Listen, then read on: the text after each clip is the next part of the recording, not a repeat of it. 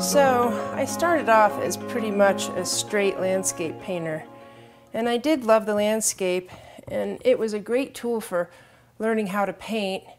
But after a while I sort of got a little bit bored with it and realized that it wasn't really covering what was interesting to me. Because what's interesting to me is not so much the scene itself, but the biology behind the scene and man's complicated relationship with that biology. So for a while I was kind of dissatisfied because I couldn't really figure out exactly what it was I was trying to say. And then one day I heard this story about a man named Fritz Haber, and it all instantly fell into place. And the reason it so instantly fell into place was because this man's life was kind of a parable or a metaphor for something that is both good and bad and so complicated and something that can't be easily categorized, something that just affects the whole world. And it actually gave me goosebumps. So I'd like to tell you a brief history of him so you can kind of see how it started this whole body of work. His name was Fritz Haber. In 1909 he won the Nobel Prize for fixing nitrogen from the air. And that was such a huge development because that enabled masses of humanity to be fed, something that had never been achieved before.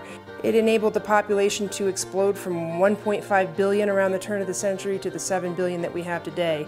Caused a whole host of good things and caused a whole host of bad things. The same man also created cyanide gas, he created mustard gas. His institute ended up coming up with Zyklon A, which the Nazis later turned into Zyklon B, which was the killing gas of the Jews. And this man was Jewish. So his story spawned this whole body of work because his story is both good and bad. And this work is about the complicated state of evolution that we have reached as a species on this planet. This piece here is called the Haber process. And it just shows growth, growth, growth, because that's what the Haber process was about. And there's no tension in this piece. It's glowing, it's hopeful, it's happy, because that's what it was. Nobody knew the downside of that process.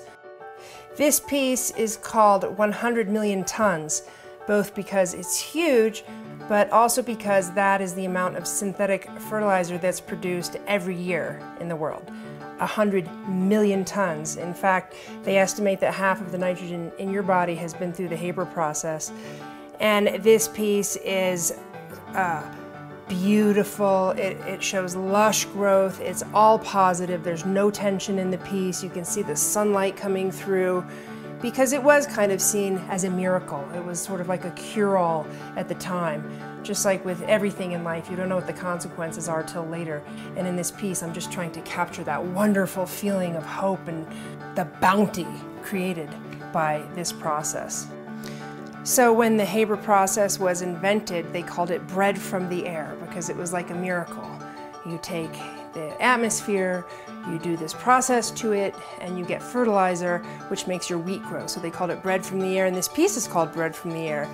And this piece is still very beautiful and positive, and it shows the atmosphere behind it, so you know that it's something to do with the earth and growth. You can see the lush growth, but there's also a little bit of dissolution. There are some effects starting to happen, which maybe aren't really that visible yet. They're kind of in the background, dripping down, dissolution effects. And in a lot of the pieces that followed that first painting, I show both dissolution and struggle, but also the beauty of nature, its adaptive power, its ability to find a way to grow and to continue growing. And I show light and positivity and just kind of like a good overall picture. I want to show effects, but it's not completely dismal. So this painting is called Riot of Survival. And when you look at it, you could be looking at water, you could be looking at microbiology, you could be looking at cells, and I painted it kind of on this glowing amorphous background. So on the one hand, it could look kind of menacing and scary.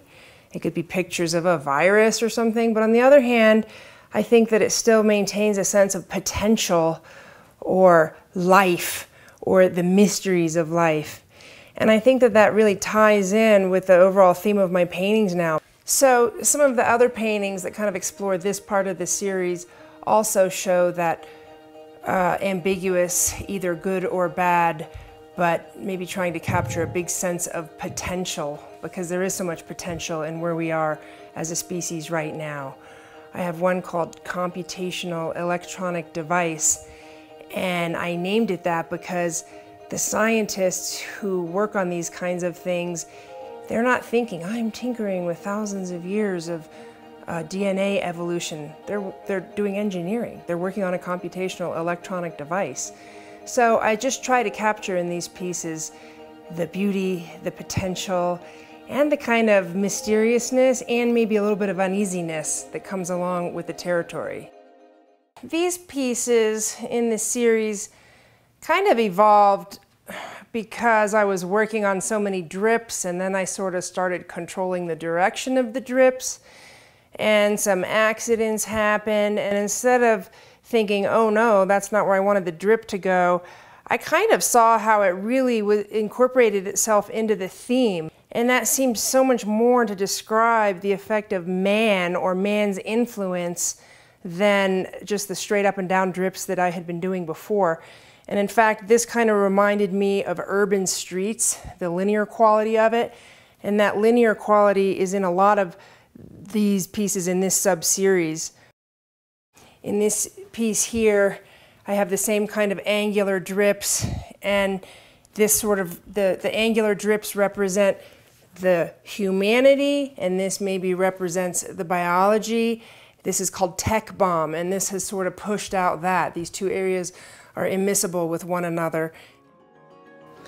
So the lines in a lot of these pieces are just because they're dripped, but they are wildly intersecting, and that reflects how it is. All these wildly intersecting effects and causes and interrelationships. It's just such a complicated world, and I like the way the lines on these all sort of reflect that, sort of haphazard but kind of organized, and some lines kind of going in the same direction but kind of random. And I like the effect of busyness and intricacy and chaos that it makes these pieces have, because that is kind of an aspect of our life here on this planet at this time. So when you look at these pieces up close, you just see a complete mess, complete degradation, drips, haphazard application of paint, but they're very large, and when you stand up and stand back and look at the macro picture, they're really beautiful landscapes. But the parts that kind of look like tree trunks are made, again, by drips, random drips, and then what looks like foliage has just been blobbed on top, and they are representative of fractured landscapes. Sometimes the background color is in the foreground and the foreground color is in the background, and they're kind of mixed up and dissolving and falling apart, but overall still working, still functioning, and very beautiful. This piece is called The Second Law, which refers to the second law of thermodynamics, meaning in a closed system, entropy doesn't decrease, meaning the universe tends towards disorder. I have a number of these because they're really fun to do, because every time you randomly throw paint up there and make a drip, it makes it look so completely different than the others. So even if you're kind of repeating the same painting, it comes out in a totally new way. And it really so accurately describes what I'm trying to paint, because from far away they look like beautiful functional landscapes, just like our planet still looks like a beautiful functional planet. But when you get up close, you see that it's really falling apart. The details and the basic structure is falling apart with the drips and the blobs and, you know, kind of the dissolution that's going on in the paint film itself. So the macro view of this whole situation led me to look at the images of the Earth from space, the big blue marble. And when you see the Earth from space, you see some brown, you see the continents with green on them, you see some white clouds. And if I imagine that globe spinning faster or spinning off course or shaking a little bit, you come up with these images that kind of show a loss of integrity but are still reminiscent of the sphere or the big blue marble from Earth. And I like that feeling. I like how some of these images just look like the world is spinning faster than it used to. And then that kind of brought me to these big blue marbles, but that are covered in white. And actually, under this specific piece, and under all of them, there was a dripped image of the big blue marble, of the Earth. And then slowly, layer by layer, I covered it in rectilinear drips of white paint.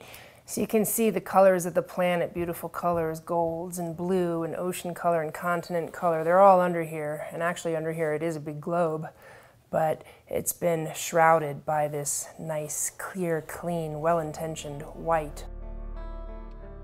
White is seen as pure and beautiful and full of potential, and white is the color of goodness.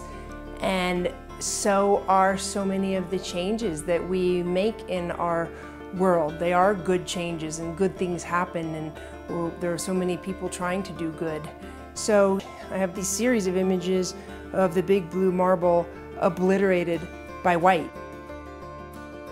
So I don't really want this work to be seen as a value judgment, not positive or negative. It's not the judgment of whether it's good or bad that's as interesting to me as just the state of affairs and the interrelationships. And I want people to look at it and say, yeah, that is how it feels to be a member of this planet at this point in time. I feel just the same way, I get that, without turning it into an issue. I don't want it to be issue-based art. I just want it to be stating how it is right now at this complicated point in our evolution.